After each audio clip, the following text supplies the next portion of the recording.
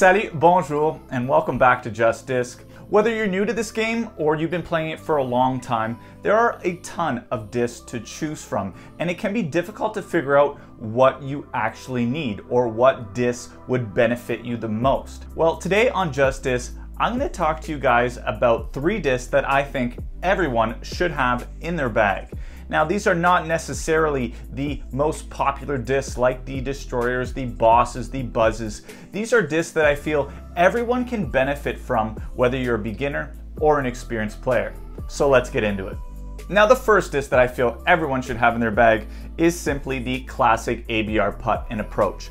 This thing is the most popular putter in all of disc golf. Now, this disc is so popular that they've made so many different variations of it to suit different players' needs. So we have the JK AVIAR, we have the KC AVIAR, we have the AVIAR 3, the AVIAR X3. I mean, it goes on forever. But if you're really unsure, just stick with the classic AVIAR putt and approach and you'll definitely be happy. Now, as for the stats, it's a 2-speed, a 3 glide, a 0 turn, and a 1 fade. So it has that perfect amount of glide to kind of make sure that it gets to the basket, and it has that consistent but subtle slight fade at the end. And you want a subtle fade at the end so that you can count on a consistent type of putt. And I love that it doesn't have too much fade, because that means that I can get the putter flat for long distances and count on that subtle fade. And I can also add a bit of an Anheuser putt to it to get those further out distances, but again, count on that fade back. You know, personally, this is the only putter that I use. I love the way it feels. I love the consistency. I love the stability when I putt it out of my hand. It just works for me. And I prefer it in the Star Plastic because it holds that stability and that flight just a little bit longer than those classic DX plastics. Now, I know we often hear about the AVIAR from INNOVA, but there are a ton of other great putters out there to choose from. Discs like the Discraft Jawbreaker or the Dynamic Disc Judge are great putters to choose from if you don't like the AVIAR. Now, the next disc that I feel everyone should have is, no surprise, the Mako 3 by INNOVA.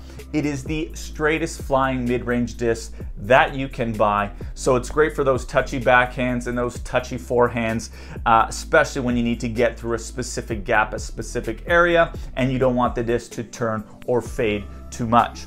Nate Sexton highly recommends this disc. He's made some awesome shots with it, and so do I. It's just a great disc. Now, for beginners, someone just getting into the game, this should really be your first disc because it teaches you how to throw flat, straight shots. Now, for experienced players, they might say, oh, you know, it turns too much, but really this is meant for those touchy shots, those pinpoint accurate shots when you're releasing the disc well and you need it to just get to that target. For the stats of this disc, it's a 5-speed, a 5 glide, a 0 turn, and a 0 fade. So the 5 glide, it's going to hang in the air longer, which is great for beginners, but also with that 0-0, it's going to fly straight, and it's still going to have that subtle slight fade at the end if you are a right-hand backhand player.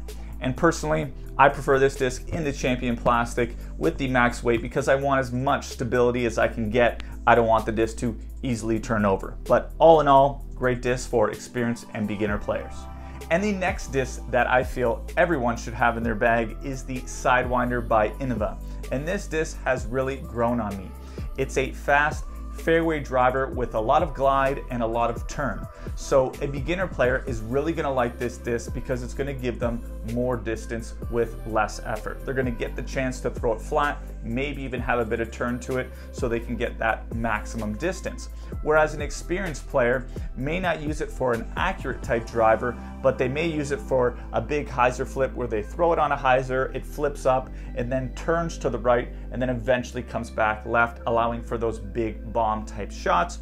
Or they may even just use it for rollers where they throw it very hard, it then turns over and starts rolling to the basket. So it really has multiple uses, which is a great feature for a disc.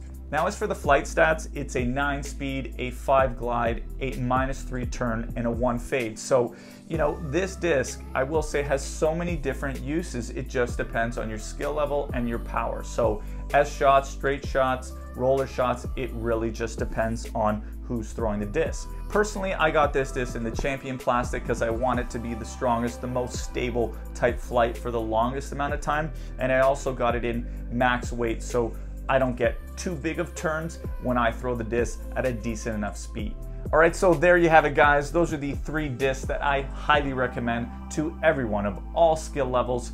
They definitely just have so many different uses, and they've proven themselves time and time again. Let me know what you think, and I'll catch you guys in the next one. Merci beaucoup et à bientôt.